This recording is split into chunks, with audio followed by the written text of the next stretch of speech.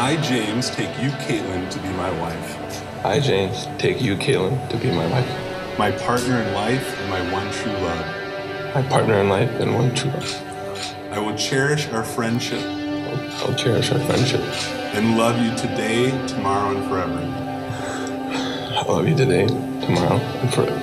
As I have given you my hand to hold. As I have given you my hand to hold. So I give you my life to keep. So I give you my life to keep. So help me God. So help me God.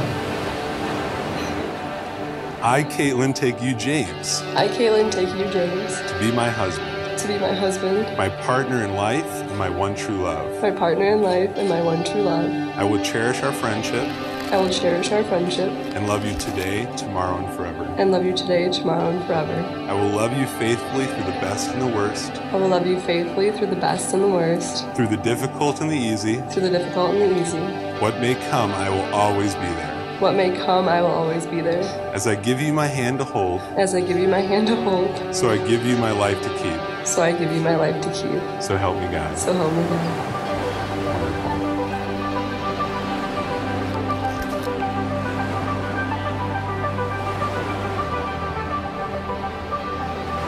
Being in love is a good thing, but it is not the best thing. There are many things below it, but there are also things above it. You cannot make it the basis of a whole life. It is a noble feeling, but it is still a feeling. And in fact, whatever people say, the state called being in love usually does not last. If the old fairy tale ending, they lived happily ever after, is taken to mean they felt for the next 50 years exactly as they felt the day before they were married, then it says what probably never was nor ever could be true. Ceasing to be in love need not mean ceasing to love. Love in this second sense, love as a distinct from being in love, is not merely a feeling. It is a deep unity, maintained by the will and deliberately strengthened by the habit. Being in love first moved from them to promise fidelity. This quieter love enables them to keep the promise. It is on this love that the engine of marriage is run.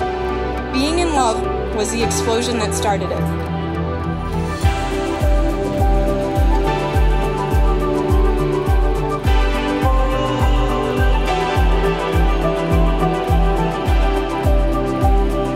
I feel very, very lucky to be a part of this day. Over the last 8 years I got to know James and Caitlyn. I've always felt like from the very beginning that we were family. Right from the very beginning you both were so welcoming, and I can't tell you how much I really appreciate it. Love is a friendship that has caught fire. May your love for each other burn bright for years to come. Here's to two amazing people that I love so very much.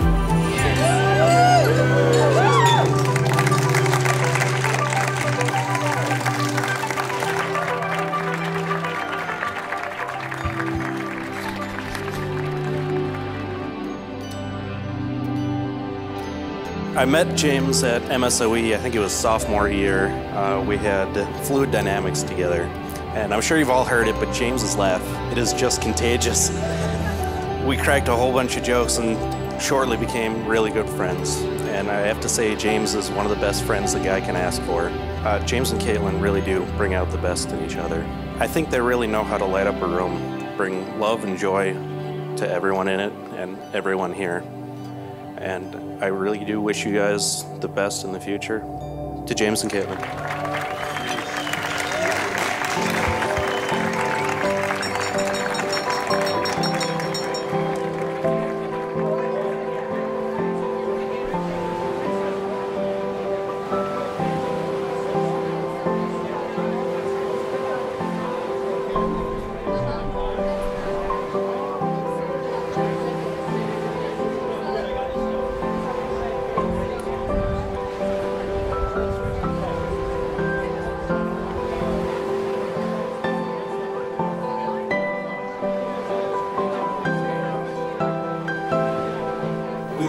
Cherish these memories from our past, despite your growing up way too fast.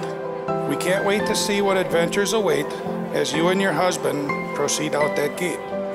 And now that you will always be the sweet little girl by our side, but today we are thrilled to celebrate our daughter, the bride.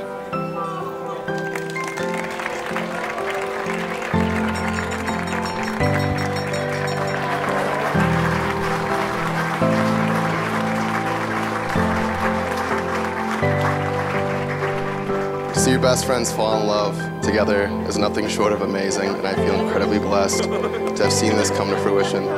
Seeing all the smiles and laughter, the memories and adventures these two have shared together make my heart truly smile.